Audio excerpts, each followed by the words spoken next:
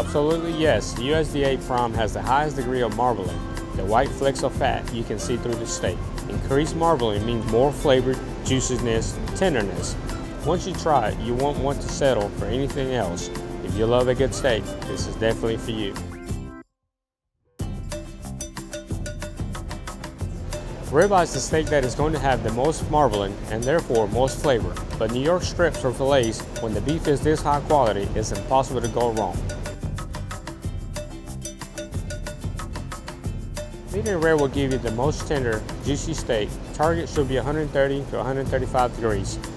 Pull it off the grill about 125 degrees and it will finish cooking as it rests. No matter what doneness you prefer, we recommend using a meat thermometer. It makes cooking a perfect steak much easier. Anytime you're in the vicinity of a hot grill, doesn't have to be a special occasion to treat yourself to something delicious. You can make a prime time any night of the week with Harris Teeter USDA Prime beef.